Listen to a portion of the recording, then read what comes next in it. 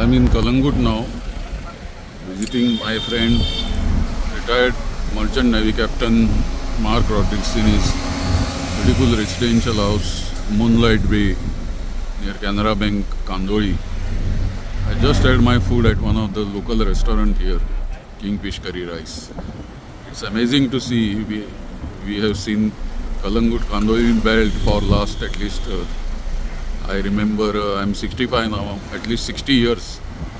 At the age of 5 or 6, my parents used to bring us here for sea breeze and just for fun.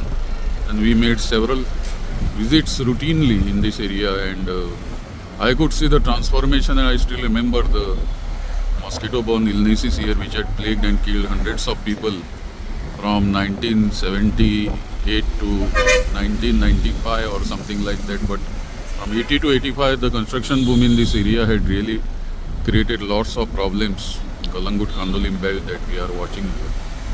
It's amazing, means the way the whole belt, the ribbon development is terrific.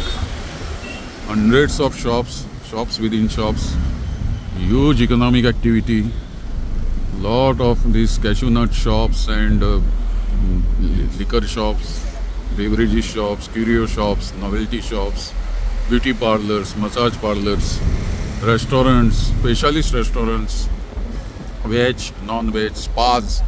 There's a Nilaya spa. All sorts of things have come up in this belt. Hardly any inch is left here. Very few patches are left, and the place where I go in, this is something called Lohiyas. I never knew. I had nothing to do with Ramon or Lohia. Amazing development of this belt, but unsustainable, and you know that it doesn't give you architecturally also, it is very, very ugly. So I don't know what exactly means the meaning of tourism development when we do not have proper architectural codes or anything like that.